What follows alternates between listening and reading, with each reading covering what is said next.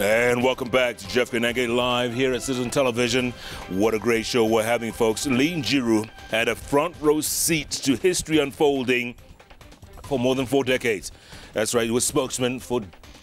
He worked under President Jomo Kenyatta for a year and a half, and then for more than 40 years for President Daniel Arap Moi. This man knows his history, and he knows dates like they're on the tip of his fingers. I got a lot of questions for you, Lee. Lots of questions.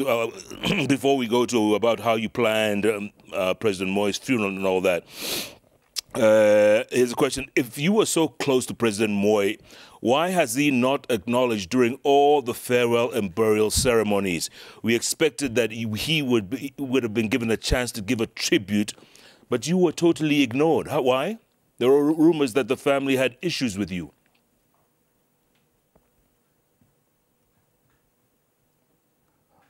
I do not think that the family had issues with me, because one of the most influential people in Moi's family, the person who used to stay with Mr. Moi very often, who was very visible, was Senator Gideon Moi. And when I was under pressure to resign, when some evil forces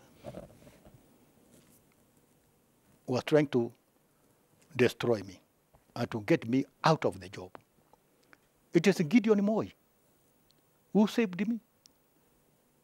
So there was no issue. It was the planners. Because you see, Gideon Moi was bereaved. His father had died. He was not among the people who are planning who should speak and who should not. The people who did it are known. And I do not wish to shame them by announcing who they are. They know themselves. But Gideon Moi is a person I respect, is a person who was working with me. Actually, when the father was not quite himself because of old age, he was frail, and people wanted to take that advantage to destroy me. It is Gideon Moi, in a very covert manner, who saved me. It is not Gideon Moi. It is not Moi family. No. Because I know my enemies, and the Moi family is not. Okay. Linus Kaikai, you know him very well? Yes, I know. He says, I congratulate our senior, Lee Njiru, for putting his story in a book. His oral recollections, too, are breathtaking, not to mention his journalistic storytelling skills. And he also goes on to say, thank you for the in-depth interviews that you gave him on his, remember his Moi and Muigai documentary? Yes. Remember? Yes. He thanks you very much and looks forward to reading your book. You want to say something to him? Thank you very much, Linus. After Moi's funeral, you gave a very, very, very nice tribute. I thank you. I thank you for that. It is wonderful. It is difficult to get such a commentary from anybody in Kenya. It was wonderful. In fact, I'll ask you later to give me that write-up. I want to keep it, Linus. It was wonderful. It touched me. I almost cried. It was spot on. Fred Obach Machoka. I know him. You know him? Yes. The blackest man in Black Africa. There you go. There you go. Yes. He says, Jeff, please ask Lee to autograph 1 copy of that book for me. I must read it before the 9th of August. Now, unipatie till number. Okay, I'll do that. All of them looking forward to reading this book. The funeral for President Moi. Yes. You all planned that way in advance, didn't you? Yes. Why? How? By 8th January 2020, Mzee Moi had been in the hospital continuously for 42 days. I was counting. And I looked around. Nobody was concerned. So a former director of intelligence, Wilson Ayabe Boynet, with whom I had worked closely when he was Moi's ADC, ADD camp, from 1980s. We were almost the same age. Our thoughts were convergent in most issues. He came to see me. He told me, my brother, nobody looks concerned. Let us do something. We must start preparing, arranging for Muse's funeral. I told him I agree. He did not know that General Sumbeiwo and I, and another military officer whom I do not want to mention because he's still in service, we were trying to plan how we could go about it in case the worst happened. So I asked Boynet, so what do we do? Let's do something. I got in touch with one of the personal assistants of Cabinet Secretary Freddy Matiang'i. The young man comes from my region called Mwenda Joka. Mm-hmm. I told Mwenda Joka, please, Boynet and I would like to see Cabinet Secretary Matiang'i urgently. It is urgent. So he said, okay, I'll call you.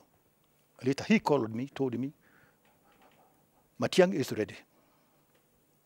So after about 2 days, we got an appointment to meet at Panari Hotel. So we met at Panari Hotel. It was on a Sunday. Boynet told me, as a Kalenjin, we are not allowed to discuss the death of people or their burial when they are still alive. I told him my Embu culture is the same. But because I am not a Kalenjin, I'll talk about Moi's death. So he said, okay. So I was fearful because I could not anticipate Matiang'i's reaction. But first of all, I prepared Matiang'i. I told him, please, the subject I am about to talk about is taboo. He told me, okay, what is it? Go on. I told him, Mzee Moi has been in the hospital for 42 days continuously. And he's on oxygen, and he looks bad. And again, Gideon had told us, and he had told a public meeting in Kabarak, that Mzee Moi, whatever age you give him, and 10. So I knew Moi was over 100 years. Mm. And when you are 100 years, and you have been in a hospital for 42 days, and you are on oxygen, that is not irreversible. It is one way. You are going. Matiang'i looked at me. He said, I agree with you. But I have to get permission from President Uhuru Kenyatta. So later I got permission from President Uhuru Kenyatta. We arranged for a meeting in Karen, Hemingway's Hotel, but then we realized that it was too open. So a private home, private house was organized where we started discussing Muse's burial. Well, we co-opted retired Lieutenant General Daniel Opande. Why? Because in 1978, when Mzee Jomo Kenyatta died, he was the one who was arranging and drawing the program for Kenyatta's burial. So that is the beginning, what we did. Now people are attacking me, telling me, why did you started preparing Mzee Moi's burial. He wanted him to die. You see, Jeff, people are not realistic. People are not pragmatic. People want to bury their hands in the sand like ostriches. What is wrong with planning somebody's death when he's over 100 years? Then why do you have, what is wrong with the planning? Why do you have 2030? You are planning for 2030. Presidents have bulletproof jackets. You know, people live in a time warp. It is this old constitution during Kenyatta time which spoiled people, which cheated people, that you are not supposed to imagine the death of a president. It's reasonable even to encompass to imagine. Jesus Christ died. Churchill died. Then who do you think you are? Then why do you have a Minister of Planning? And you think you will not die?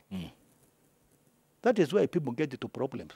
They start running around. Even the people, when their wives are pregnant, they do not want to plan. That's why they come and bother us. My wife has given birth. It's an emergency. It's the same thing. Okay. My phone is, so many messages leave. My phone just died on me. But I know, what's the best moment, happiest moment during your serving the presidents? My happiest moment is when the president, Mzee Moi, showed a lot of faith in me. And I think I have talked about it before. In 1981, there was the 34th United Nations General Assembly. Mzee Moi appointed Professor Julia Auma Onjiambo, who was then Assistant Minister in Kenyan government, to lead that delegation. Now, when they arrived in New York, Julia Onjiambo and her delegation were not allowed by the then Secretary General of the UN, the Austrian, Kurt Waldheim. They were not allowed to attend, to participate. Why?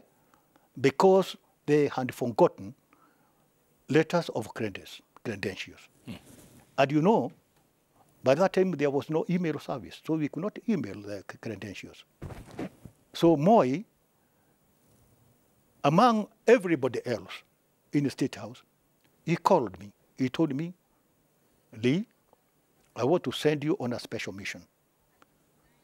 Present and ready, Your Excellency, I want you to go and take credentials for Julia Onjiambo to Dr. Kurt Waldheim. So he signed the credentials and he gave them to me. So I had to buy a polo neck. And I put them inside, and then I had a ballot because I want to be, to fill them every minute. And you got on a plane? Yes, first class. Yes, first class. From JKIA? Yes, first class. And when I arrived in London in the morning, I was met by none other than the High Commissioner, Shandeka Kimalel, and his team. But it is not me who was being met. It is a document which had green signature. Yes. Moise. From there was put on British Airways, first class, my friend. All the way to New York? All the way to New York. In New York, at the airport, I was met by 3 people. One, Kenya's permanent rep to the UN, Charles Gatare Maina. His deputy, Francis Kasina. Press attaché, Kumbu Chokwe. And it is not me who was being met. It is a document. Which was still inside your polo neck. Yes. I was, feeling it every time. Yeah. Yeah. From there now, I went to the UN headquarters. Did they make it in time? A bigger man? Did they make it in time with the documents? They made it? Yes. So I took the document to the Secretary General, Dr. Kurt Waldheim. Yes. I do not want to tell you this because you'll be surprised. You think I'm a very important person. Do you know the hotel where I was put? Go on. Waldorf Astoria. Oh, I know it. Waldorf Do you know it Astoria. just half a million per day? Kenya shillings? What? Yes. That's where you were staying? Yes. You know why? Because of the document.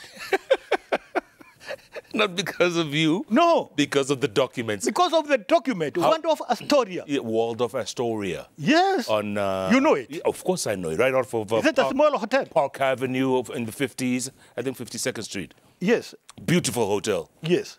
Wow. Wow. Now, Yes. that was one of my best moments, being picked by the president and being sent to New York. And you see, I was feeling big, you know. Yeah. The permanent representative to the UN, Yes. Charles Maina, Francis Kasina, and Kumbu Chokwe. Do you know how old I was? How old were you?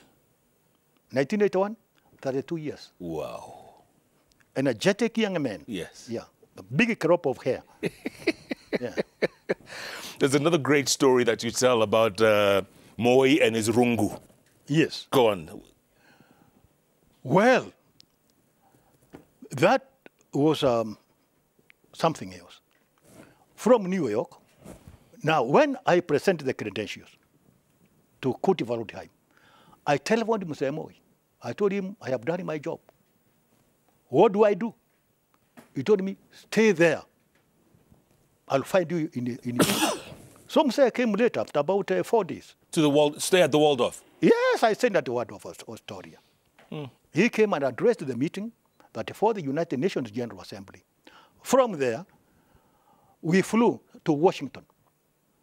And Muse was given lunch by the marijuana smoking mayor, Marion Shapiro Bumbari. Yes. Barry. Yes, Marion Barry. You know Marion Shapiro Bumbari. Yes.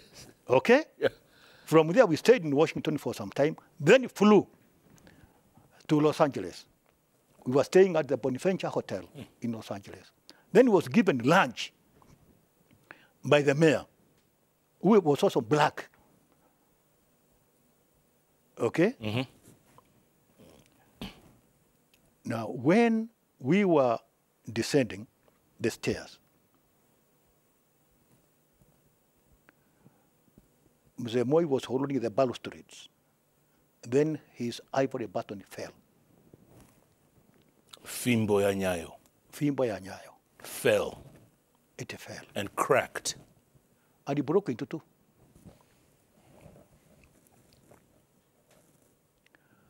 We could not go further than we had to go and spend a night out in Honolulu.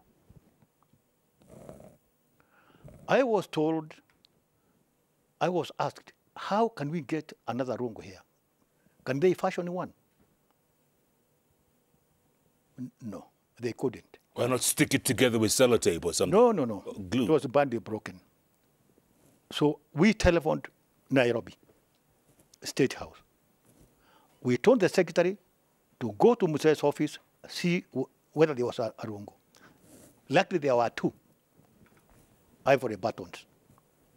So we told Peter Rotich, who was also a personal assistant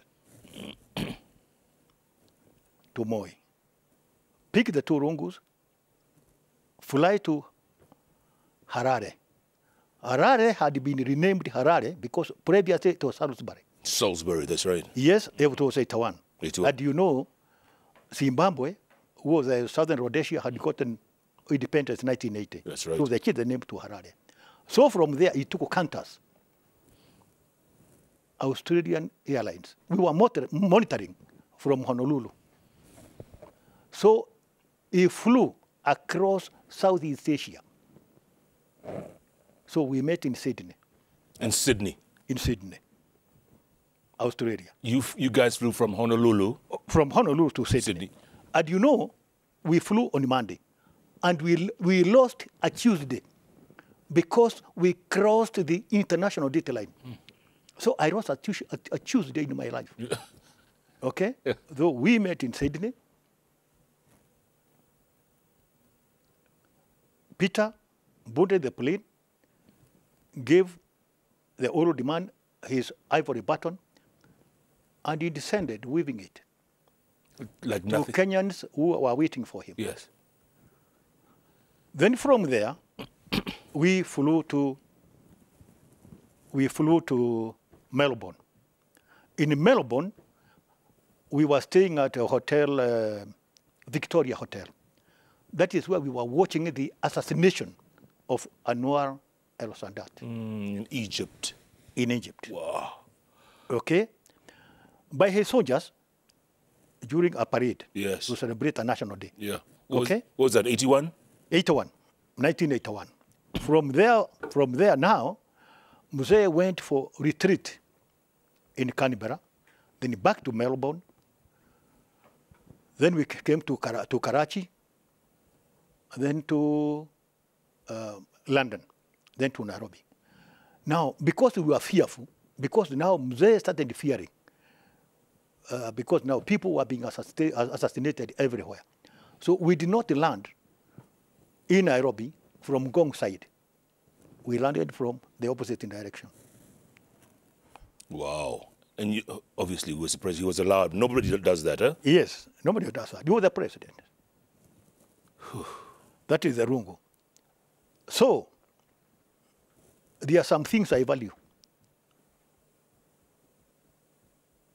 I always value Julia Onjiambo. I'll look for her and I buy a goat for her because her forgetfulness made me stay in one of Astoria for a long time. And it was enjoyable. Yeah. And now her daughter works for the UN in New York City. Yes. Right? Yes. Sandra Ajambo. Yes. Imagine. Life is like that. There was another story. So the coup in 82. Yes. Was that a tough time? It was a tough time. A tough time. He changed after that, didn't he? You see, the president is a human being. When you know that people want to kill you, you have to be on the defensive. And what made Moi annoyed is that after the coup was crushed by General Mohammed and other soldiers, Mulinge brought 2 letters to State House. One was written to Mulinge by Agisi politician. Another one by a Luya politician. They had written to Mulinge, asking him, please do not forget us in your new government. But you see, when the coup attempt was quashed, there was no way of retrieving the letters from the post office. So the Luya decided to die instead of facing the shame. So he died immediately. As in killed himself or? No, he just fell sick and like kind of a heart attack and died. The Kisii one went into depression. For a long time, he waited until Simon Nyachai formed his own party, People. And then assist him to get a position. I do not want to tell you the position he got because that one will be to unmask him. He's still alive? He's still alive. And he is watching. Lee, in your opinion, which American president was President Moi closest to in that time? Do you think? Was it Jimmy Carter. Jimmy Carter. Yes.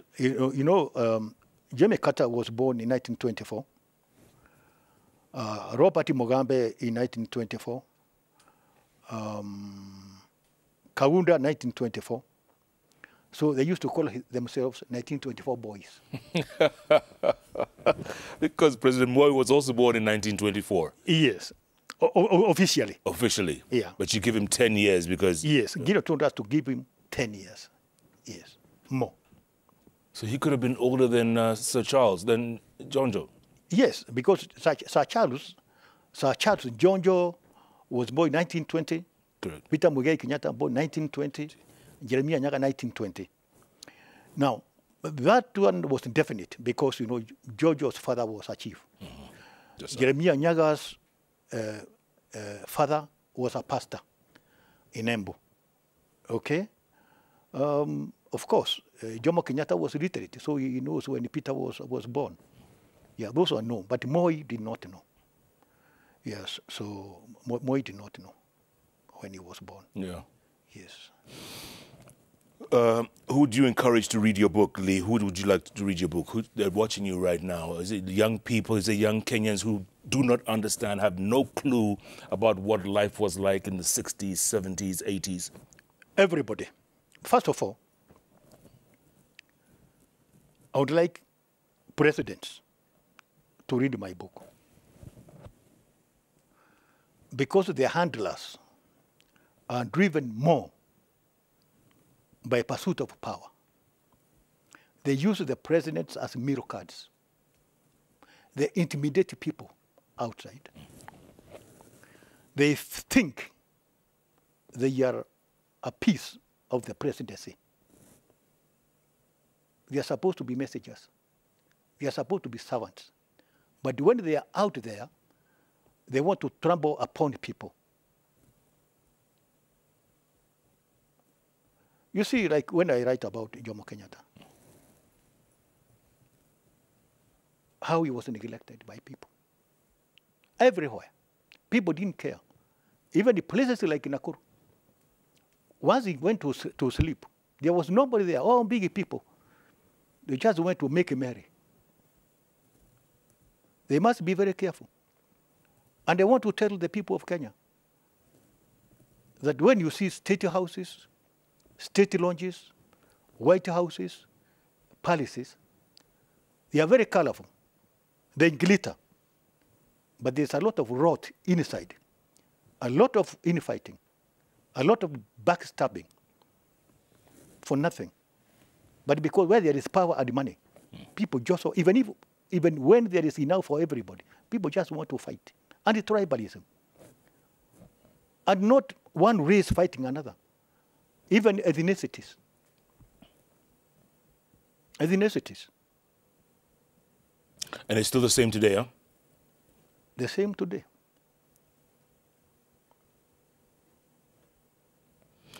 Lots of messages coming in, Lee. So many messages. What are you doing now? Where do you live? What do you do for a living? Farming, pension? Where's your family? When people serve so diligently for so long, what happens when they retire? So what are you doing now? I've got a small farm. I grow vegetables. That is what I live in. I live on. When you retire, don't overwork yourself. Don't overload yourself with too many things. When people retire, many people, they go and get married. When you get married at the age of 60, then you have small children. Then you die very quickly. Yeah, myself, I just live like a bachelor. So I haven't got enough. I can assure you I will not starve. What do I need? I just need 2 houses. One to live in and one to live on. I like that. One to live in? One to live on. My mentor, my boss, act like a fool to survive. Thank you, sir. That's Carol Kihara. And then Francis Gashuri says, bravo to Lee. Looking forward to read his memoir. A question for him. What lessons can current and future presidents, pressmen do and not do? First of all, I want to advise not only presidents, pressmen. I want to advise all pressmen. The job of a pressman is very glamorous. They appear on TV. They have bylines on newspapers. That one might make them think that they are very important and forget themselves. Politicians will call you by your first name. They will smile at you because they want good copy from you.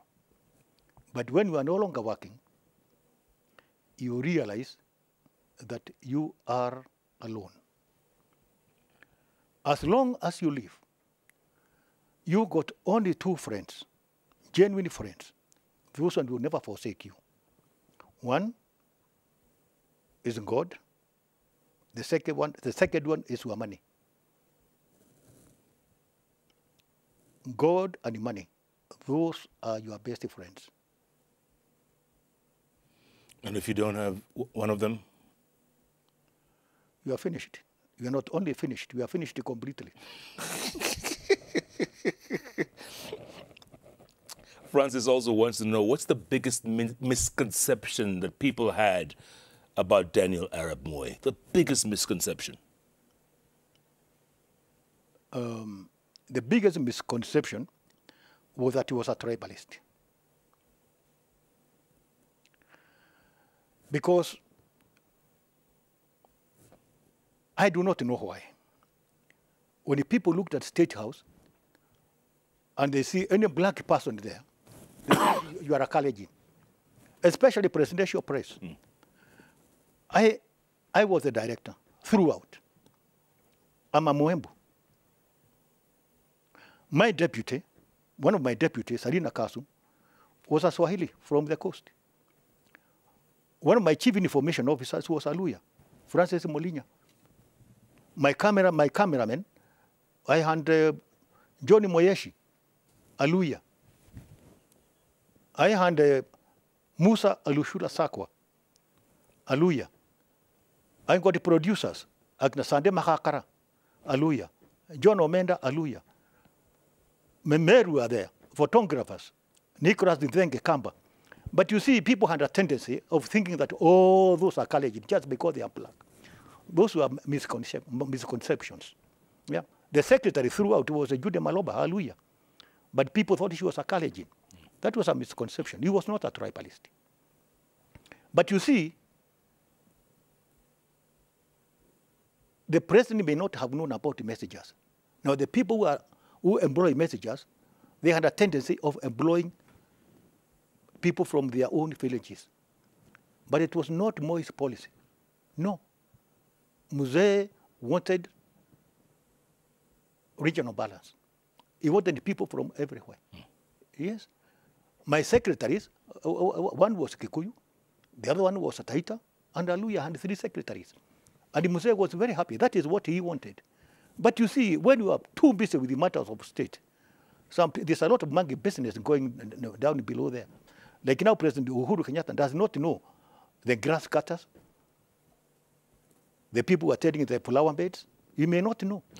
If they are Kikuyus, people may think, oh, he's a tribalist. He is not. Some people, they are let down by the people who are supposed to do better. No. Yes. Your former job is now actually held by a press woman. Yes. Kanze Dana. Yes. Right? Yes. How different do you think her job is from the one you had? You see, initially, mine was a very difficult job because now everything is digital, real time. During my early days as director of presidential press, if we are covering a function in Mandera, you have to bring material physically. I had to hire planes every now and then. In places like Moyale, Busia, Narok, you have to bring films. Yeah, our job is easier now. Mine was very difficult to start with. Yeah. I must add Kanze Dana Mararo, just in case Nick calls me and yeah.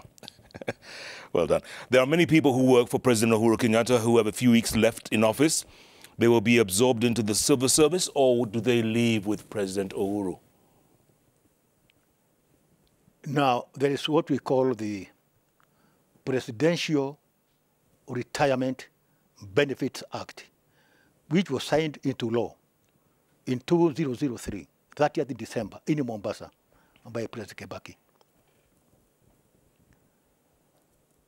You are allowed one press officer and one photographer. That is for President Uhuru Kenyatta. About 2 chiefs, gardeners, an ADC. He is not allowed to absorb many. You go with very few. Very few. Yes. You cannot take 3 reporters. You cannot take, you not have a cameraman, no. A television cameraman. You do not have a producer. You do not have a technical officer. No, it's limited, very, very limited. Others will be absorbed into the civil service. No. Yes. Wow. There's a lot of feedback on the Magic Wall, Lee. I'm telling you, it's crazy. People are loving your book and they haven't even read it yet. It's incredible. Let's go to the Magic Wall. Tweets coming in very thick and very, very fast. Elfas Naivasha Njero says, ask him his opinion. 1, relationship between Uhuru and Ruto. Yes. 2, what he thinks about, is it Ruto? Yeah, what he thinks about Ruto. And 3, what he thinks about Raila. And 4, what he thinks will make a good president for Kenya. So, 1, relationship between Uhuru and Ruto. Yes, I'll answer that. Go on. Before Moi died, Mzee Moi died, he told me, when you go to hunt jackals, wolves,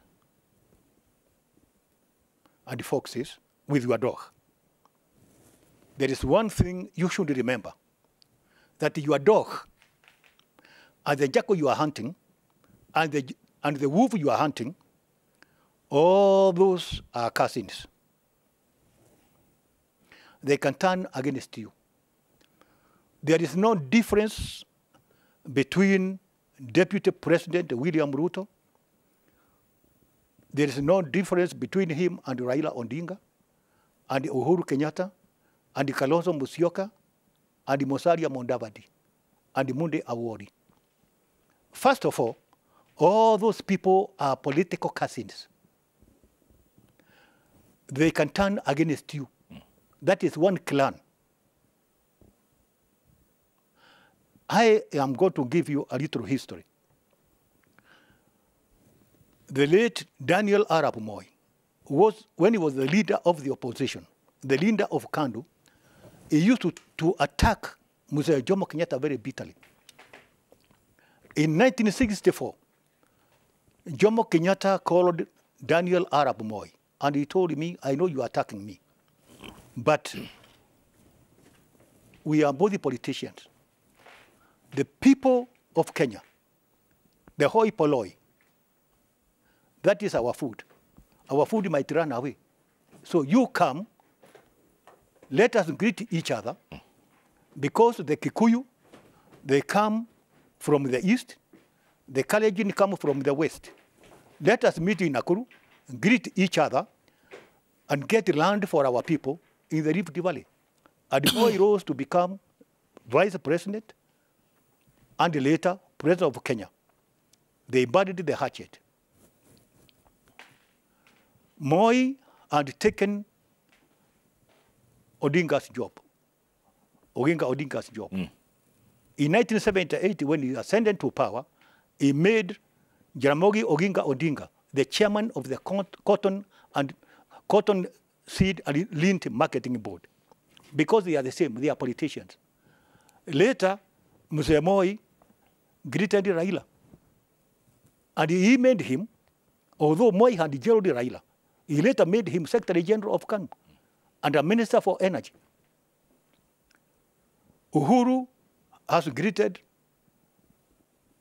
Raila Amolo Odinga. They now call each other brothers. Kalonzo said, I would be the most stupid person if I joined Raila. He changed his mind and he did join him. Kemunya said, I would rather die than resign. He resigned. So if you look at these people, they are political cousins. They are political cousins. They are the same. Ruto is now 55 years. People of Kenya must learn to love they must learn to like his face because they're going to see it for a long time, for the next 40 years. He's not going anywhere. Why? Because when he leaves office, he'll get 2 cars, 2,000 cc, 3,000 cc, fueled by the government, maintained by the government. And his salary will be 80% the salary of a sitting deputy president. Medical cover, he'll get. Diplomatic passport, access to all airports, VIP lounges. Raila is enjoying the same. Mudavadi is enjoying the same. Munde Awori. So these people are not going anywhere, just reorganizing themselves. It is the people of Kenya who should think about themselves, not those people. They are already taken care of by the taxpayer. They'll be on our backs for as long as they live. That is not enough. If they die, their wives, they'll earn half of what they are getting. People should go to the government printer and get this small book called the Presidential Retirement Benefits Act. Don't worry about those people. They are already taken care of until they die. It is the people of Kenya who should think about themselves. So when they go to vote, it's not a matter of life and death. Vote peacefully. These people are not going, they are not going to starve. Don't think about them. Think about yourself. Go and vote, forget about them. Good advice there, Lee. Good advice. By the way, here's a message from Kalua Green who says, Lee is a great man and worked very closely with my dad who was a florist in State House Gardens. Yes, Reverend Kalua. I know him. Yes. And I know the young man. He went to primary school at State House. Yes. He used to be very nice in singing. Is that right? Oh, yes. And poetry. And poetry. Okay. Yes, I know the young man. So many messages, thick and fast.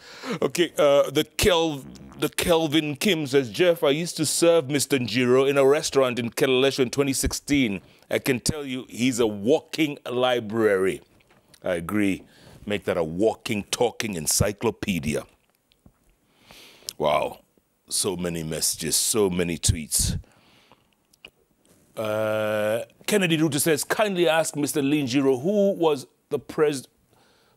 the late President Moi's favorite driver? Allah? Maybe it was Ruto. Or... Do you know? Yes, most favorite driver. Now, President Moi's most favorite driver was called James Ndivo. He was from Ukambani. All right. Robert Kiberenge is saying, Lee Njiro's book is a masterpiece of an insight into statecraft. Political science students and pundits should find this very interesting, very intriguing. God bless you, Lee. Thank you. More tweets, thick and fast. Mike Maina says, congratulations, my friend Lee. I learned a lot from you whenever I visited you at... what's that? Cherinamo Resort. Resort, Nakuru. Let me know where to grab a copy in Mombasa. That's your friend Mike Maina. Yes, I know him. Okay. LL Cool Roger. Okay, that's what you want to call yourself. Ask Lee Njiro if he thinks Mzee Moi would approve of the book were he still alive, given the nature of deep secrets spilled therein. There is no way he could approve of my book which talks about his death. It is his death which makes the book more interesting because it's covered there. Yeah. Yeah. So he wouldn't have approved, obviously. Yeah, because he could not be dead. Yeah. Because his death is a chapter. Yeah. Linjiro, closing thoughts, moving forward. You said something very important about these elections and how important they are for the people and not the people running. Yes. Yes, I said the people running, especially I said Raila Odinga and Ruto, those are the same people. They know each other. They were in ODM, they were in the Pentagon together, they were in summit together. The Ruto is a Kalenjin, the other one is a Luo, and they are neighbors. I know they are Hamites. Luos are about 4 million. Kalenjins are about 4 million. These people don't greet each other. So let us vote wisely. Just vote for the person you want. No violence. Because both of them are already taken care of by the taxpayer. Ruto will earn a salary until he dies. For a long time. Ruto is 55. And he is going to live probably for another 40 years at 90, because people die at 95 around there. He has got about 40 years to go. Raila has got about 20 years. These are the people you are going to see for a long time. They don't pay for petrol. They don't pay for watchmen. They don't pay for medical care. They are taken care of by the government. The people who are in trouble are we, the citizens of the country, the hoi polloi, the masses, the ordinary people. Yeah. So people might think, mtu wetu ataenda wapi? Where will our money go? Going where? They will stay in Karen forever. It is we going to stay in Kibera in Ashanti. Yeah. It is going to contend with the price of of flour. Yeah. Yes, and sugar. Those people are okay. Don't die for them. Just vote and go home. That's right. Vote and go home. Can't wait to read the president's pressman, Lin Jiru, putting history in perspective, because he had a front row seat to history unfolding. What a story. What a memory. Walking, talking encyclopedia, no doubt. Looking forward to the book, Lee. Well done. Congratulations. Fighting in Rift Valley. Yes. You want to talk about fighting in the Rift Valley? Let them read the book. Buy the book. All right. Yes. Thanks so much for being a part of JKL. Every Wednesday, it's all about those 3 letters on the keyboard that follow each other. JKL. Thanks so much for being a part of this show, folks. Hope you learned as much as we did from this historian of repute. And I hope you pick up this book, The President's Pressman, Lin Jiru, a memoir. Check it out. Coming to a bookshop near you. Thanks again for watching, everybody. Good night, good night. God bless you all.